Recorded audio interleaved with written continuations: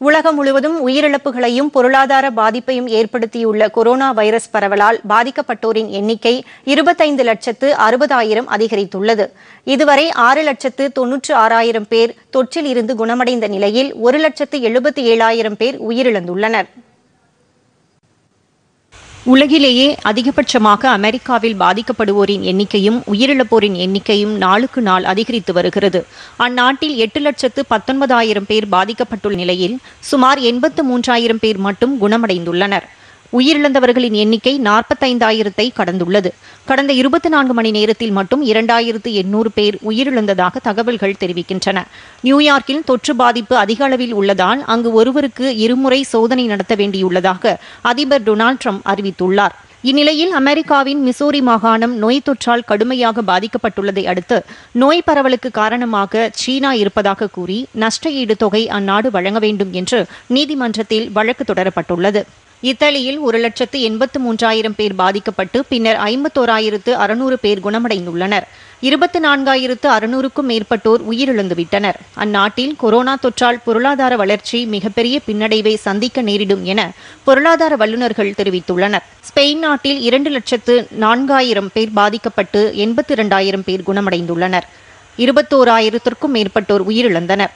அந்நாட்டில் புதிதாக பாதிக்கப்படுவோரின் எண்ணிக்கையும் உயிரிழப்புகளும் குறைந்து வருவதால் தொற்று குறைவதற்கான அறிகுறிகள் தென்படுவதாக அந்நாட்டு சுகாதாரத்துறையினர் கூறியுள்ளனர். பிரான்சில் 1,58,000 பேர் பாதிக்கப்பட்டு 39,000 பேர் குணமடைந்துள்ளனர். 20,700க்கும் மேற்பட்டோர் உயிரிழந்துள்ளனர். இங்கிலாந்தில் 1,29,000 பேர் பாதிக்கப்பட்டு 17,300க்கும் மேற்பட்டோர் உயிரிழந்தனர். இந்நிலையில் அந்நாட்டு பிரதமர் போரிஸ் ஜான்சனுக்கு தொற்று பாதிப்பு கண்டறியப்பட்டு அவர் குணமடைந்த நிலையில் அமெரிக்க அதிபர் டொனால்ட் ட்ரம்புடன் அவர் தொலைபேசியில் தொடர்பு கொண்டு பேசியுள்ளார். தாம் குணமடைய வாழ்த்து தெரிவித்ததற்காக அவர் ட்ரம்புக்கு நன்றி தெரிவித்துக் கொண்டுள்ளார்.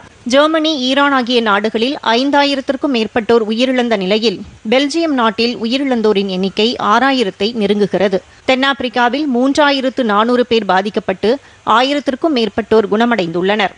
58 பேர் உயிரிழந்தனர். இந்நிலையில் அந்நாடு மக்களுக்கு நிவாரண நிதியாக 26 பில்லியன் அமெரிக்க டாலர் தொகையை அந்நாட்டு அதிபர் சிரில் ராமபோசா அறிவித்துள்ளார். தென்கொரியாவில் நோய் தொற்று குறித்து கண்டறிவதற்கான ரேபிட் கிட் கருவிகளை வாரத்திற்கு 5 லட்சம் எண்ணிக்கையில் உற்பத்தி செய்ய அந்நாட்டு அரசு முடிவு செய்துள்ளதாக சியோலில் உள்ள இந்திய தூதரகம் தெரிவித்துள்ளது. தென்கொரியாவில் 10,000க்கும் மேற்பட்டோர் பாதிக்கப்பட்டுள்ளனர். பங்களாதேஷில் 3,300க்கும் மேற்பட்டோர் பாதிக்கப்பட்டு 87 பேர் மட்டுமே இதுவரை குணமடைந்துள்ளனர். 110 பேர் உயிரிழந்தனர். இதற்கிடையே இந்தியாவிலிருந்து பங்களாதேஷ் நாட்டைச் சேர்ந்த 169 பேர் டாக்காவிற்கு அனுப்பி வைக்கப்பட்டுள்ளனர். நேபாள நாட்டில் புதிதாக 11 பேருக்கு நோய் தொற்று கண்டறியப்பட்ட நிலையில் அங்கு பாதிக்கப்பட்டோரின் எண்ணிக்கை 42ஆக உயர்ந்துள்ளது. 5 பேர் குணமடைந்துள்ளனர். இலங்கையில் 310 பேர் பாதிக்கப்பட்டு அதில் 102 பேர் குணமடைந்துள்ளனர்.